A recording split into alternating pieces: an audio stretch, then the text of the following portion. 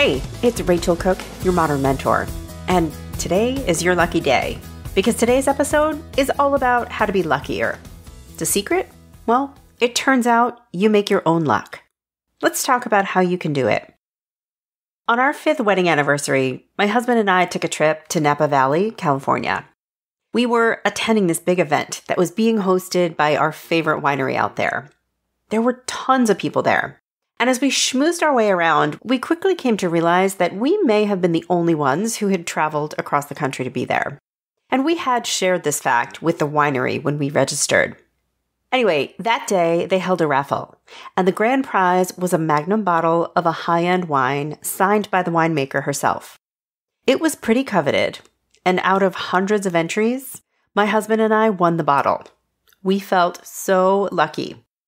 Only years later did I come to realize that raffle was definitely rigged. I just know it, in my bones. They were never going to randomly pull a ticket from the hat. No, they were going to reward someone for putting in the effort to be there. It just so happened to be us.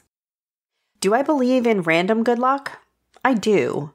But most of the time, I think luck is not a thing that happens to us. It's a thing we make happen, actively.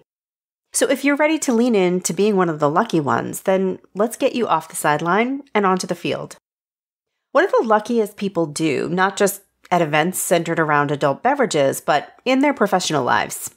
Well, here goes. First, they say yes to more things. There is so much focus today on maintaining boundaries and protecting your time and being better at saying no. And these things do serve us to a point, but they can also limit our exposure to new things. Say no to the things you already know you don't enjoy, like the meetings you don't have anything to add to, or the parties with people you already know and don't really love hanging out with. But sometimes say yes to the unknown or the I wonder or the what even is that moments. Because really, you never know. During grad school, I took a crazy unpaid internship with an entrepreneur who was almost bouncing off the walls. On paper, it made absolutely no sense, but I was intrigued and I took a chance. Oh, also, I met my husband there. The job was fun, but my life was changed forever and for the better. I know, a little gaggy, but I'm sure glad I leaned in. I speak at events, I say yes to networking introductions, I read books, the list goes on, but I take on things that may make no strategic sense. But every now and then, something really meaningful, and some might even say lucky, emerges from these long shots. So I take them. I don't take on more than I can handle, but I challenge myself to say yes for no reason sometimes. Because you never know. Next, lucky people see the whole story. Longtime CEO of McDonald's, Ray Kroc, once said, "I was an overnight success all right, but 30 years is a long, long night." I love that quote. As you look around and you see all the lucky people, take a beat and ask yourself, what did they do to deserve those outcomes?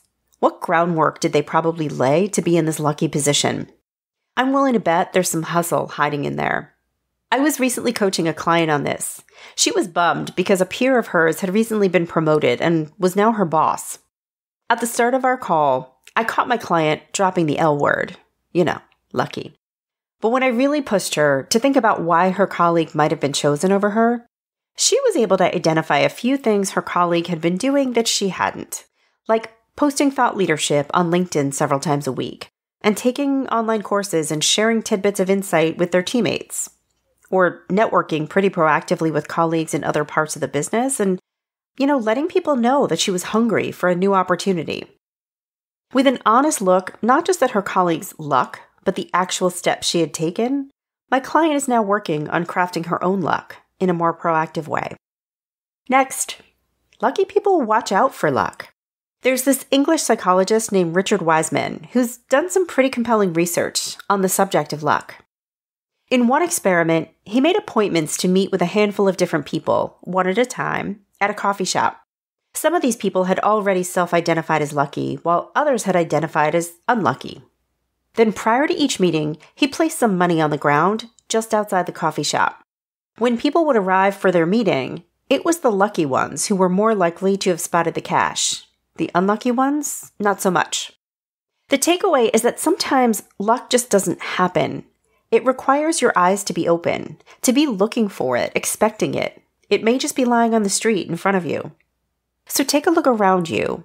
Maybe your boss has dropped a subtle hint about looking for someone to lead a project or supervise an intern or start an employee interest group. How open are your ears for these cues?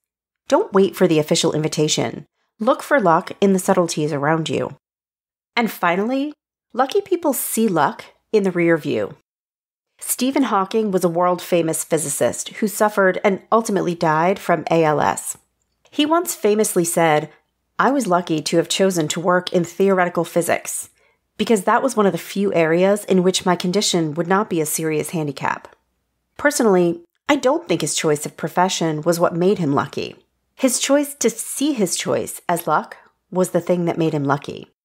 In other words, lucky people are lucky because they can look back on their days, their months, their choices and decision points, and they can find luck in them. The more we see luck behind us, the more we expect ahead of us. I'm a big bullet journaler. I used to maintain a gratitude list within it. Some people love that, but for me, that practice felt kind of forced. So I've replaced gratitude with a section I call Daily Captures. And here, I just capture moments throughout the day that literally felt like lucky moments. How lucky that I sent that reminder email to the prospect who's now a client. How lucky I showed up for my kid who actually needed me but was afraid to ask. How lucky I checked in with my dad. He was feeling a little blue today.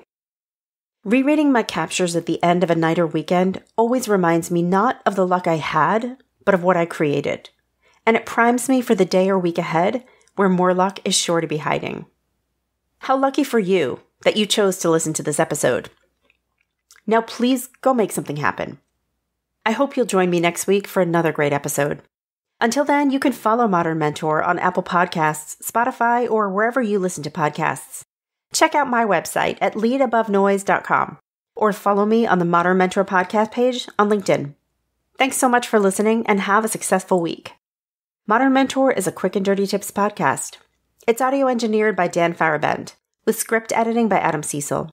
Our podcast and advertising operations specialist is Morgan Christensen. Our digital operations specialist is Holly Hutchings. Our marketing and publicity assistant is Davina Tomlin. And our intern is Brendan Pika.